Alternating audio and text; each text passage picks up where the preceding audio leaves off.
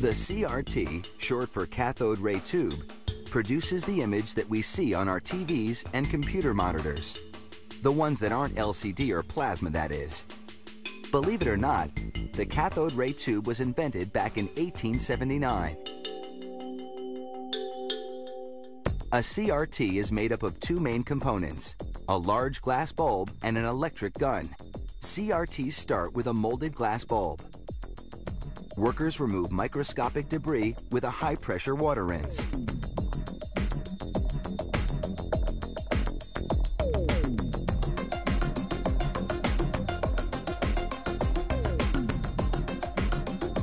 Then they spray hydrofluoric acid to clean the glass at an atomic level.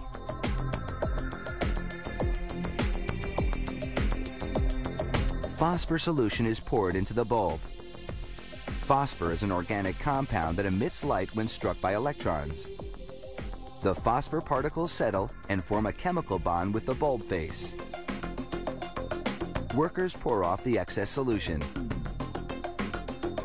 and clamp the bulb over a nozzle that sprays clear lacquer over the phosphor. The centrifugal force guarantees an even coat.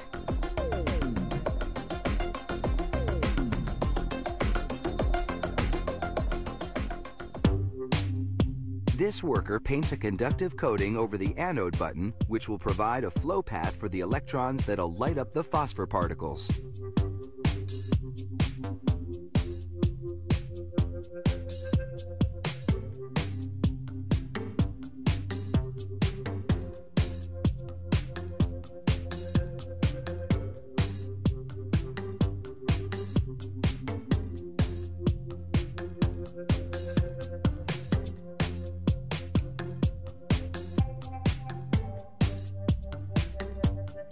Meanwhile, another worker drops an aluminum pellet into a tungsten coil.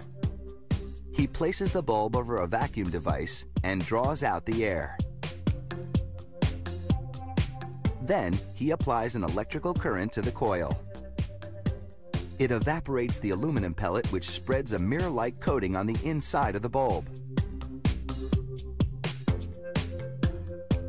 Now, they heat the bulb to 425 degrees Fahrenheit for 1 hour. This bakes out the lacquer and any trace of moisture.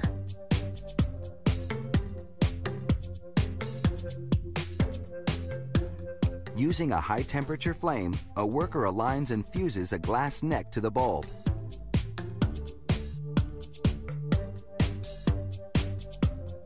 Then he paints it with the same conductive coating.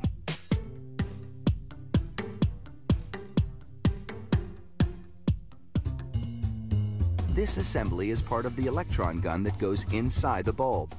It shoots electrons at the bulb's phosphor particles that lights them up, creating the image we see on screen. Workers stack the grip cups that focus the electrons on the screen.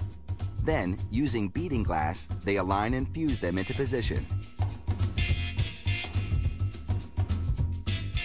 Robots heat and affix the beading glass to assemble the electron gun components.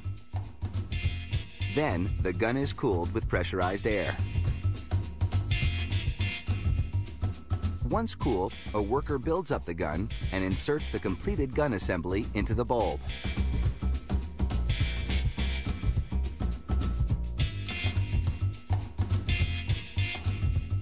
Next, he positions the bulb on a glass-blowing lathe and cuts excess glass from the neck. Using a graphite paddle and a high-temperature torch, he mates the glass neck to the electron gun stem.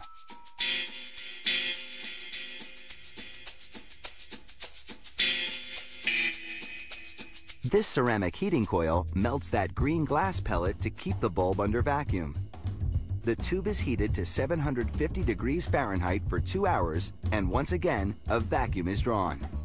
To minimize image flicker over the tube's lifespan, workers condition the bulb using a high-voltage coil.